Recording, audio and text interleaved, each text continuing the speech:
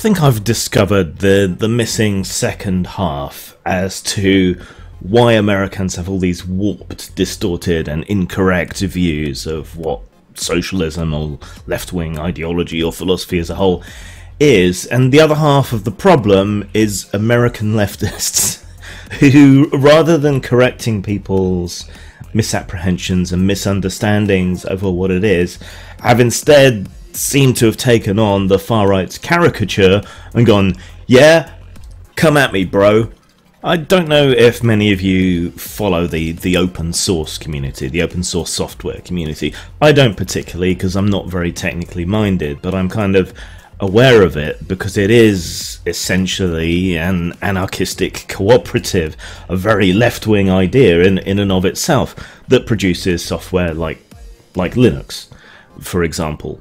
It came onto my radar a bit more when I was using one of these open source software platforms on my old laptop a little bit, and then I became interested when the whole Drupal scandal hit, with a lot of condemnation and hatred towards a developer who was into BDSM and the Korean subculture. Obviously that intersects with my interests a bit, and I found the hypocrisy interesting, how they would condemn and hate this person for his sexual proclivities but would elevate other people for their sexual proclivities. It all seemed a bit odd. Anyway, this kind of conflict has arisen again within the open source community, with a new code of conduct being imposed across these communities. This open source community is very much merit based and very much open. If you're good at something, that's primarily what matters. Due to the semi-anonymity and the focus on merit, on code, rather than interpersonal behaviour and so on, this community has been something of a safe space, if you will, for neuroatypical people, people on the autism spectrum, Asperger's, and so on.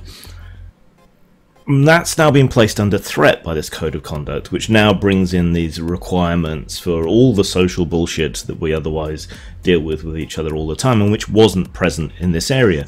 Whether you consider that to be a problem or not, it certainly seems to have worked to produce good software, and has provided a place and a safe haven for people who think in this mechanistic, merit-led fashion, which is something that trends male. It's not entirely clear whether autism is actually more common in men than women, but men seem to cope with it less well, so spaces like this are very important to them. Anyway, this is all a very roundabout way of getting to the point that I actually want to talk about, but I think it's important to give the background. The people who have promoted and pushed this new code of conduct, which does intrude and holds people responsible for things they've done outside the community, which is a rather sinister and Orwellian development, then it also pushes and subscribers to a manifesto that is anti-meritocratic in general. And lots of people seem to take that as being a left-wing position, the idea of equality of outcome, as many people like to put it. Well, I take issue with that. I don't think that's accurate. So here's the old-school lefty view on the whole thing. The left-wing view, even if you go to the extremes of some forms of communism, isn't that everybody is the same or that everybody should get the same. I mean, it's right there in communist dogma, from each according to his ability, implying that there is variable ability, to each according to his need, implying that there are variable levels of need. It's baked right in there, even in communism. But we're not talking about communism. I just wanted to make that point. In left-wing philosophy and ideology as a whole, meritocracy is very much a part of it. We want people to be rewarded in a more commensurate fashion to the value of their labour, their work, their intellectual property, what they do. That's what it's about. That's why trade unions and workers' cooperatives and so on are all associated with the left in terms of politics as a whole. Because they're seeking a fairer amount of value for the labour that they put in, and the left-wing political philosophy agrees with that and thinks that they should get what they're worth. in essence. You know, is a man not entitled to the sweat of his brow? It just makes sense. Where the misunderstanding and misinterpretation seems to come in is that the left is very much in favour of social investment. So, you know, everyone is provided for in at least a basic fashion, probably a bit more, because mere subsistence isn't enough to be a fully realised human being. But also we want everyone to have the opportunity to flower into their fullest possible potential. So in many current structures, if you're born poor, the odds are very much against you from the start. You're likely to have a poor diet, which can have a lifelong effect on your IQ, poor a measure as that is. Various types of development, you're more likely to die young. If you're poor, you're less likely to be able to exploit your native talents in education. You're less likely to have access to decent education and higher education, and so forth. So the left is very much in favour of social investment in order to make sure that people with merit are able to exploit that merit, are able to flower it to its fullest potential, like I said. And the evidence is that this works very much. I mean, Americans like to think of themselves as being this very meritocratic nation where anyone can make it.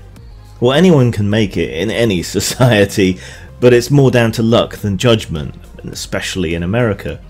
If you compare America's social mobility to other first world nations, it's pretty bad.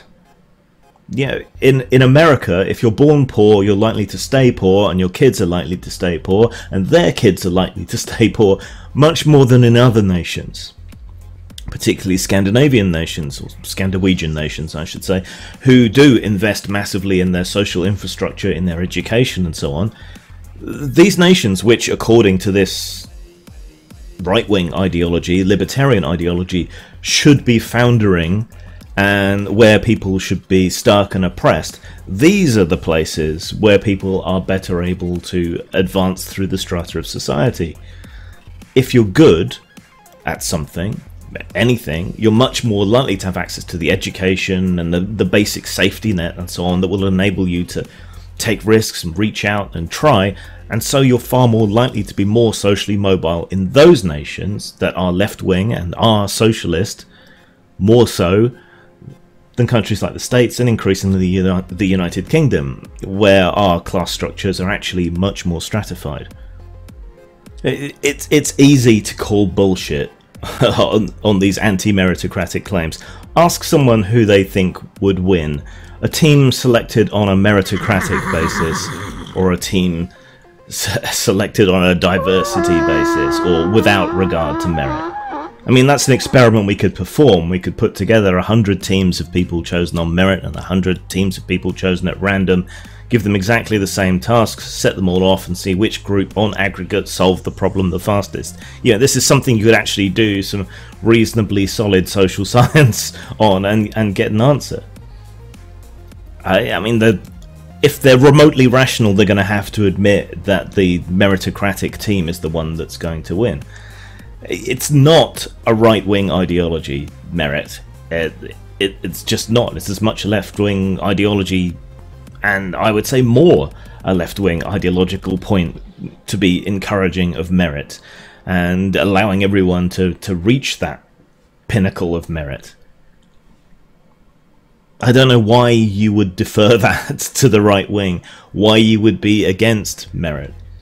And the people who are proposing this anti-meritocratic manifesto and who are trying to impose this code of conduct on this open, very left-wing in practice, if not in theory, group, they clearly have merit, just not in programming. If you can cause, you know, big corporations like Microsoft and so on to quake in fear and give in when you try to impose this archly political agenda upon them, then clearly you've got merit and you're missing your calling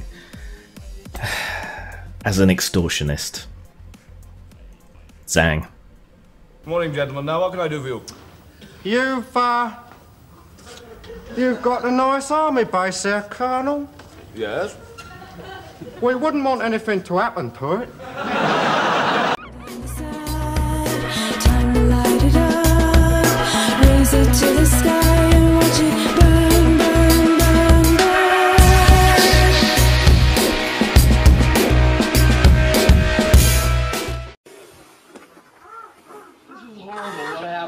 See, I don't like the, I have, okay, like a lot of you, I hate a lot, you know? But I hate with style and creativity. Yeah!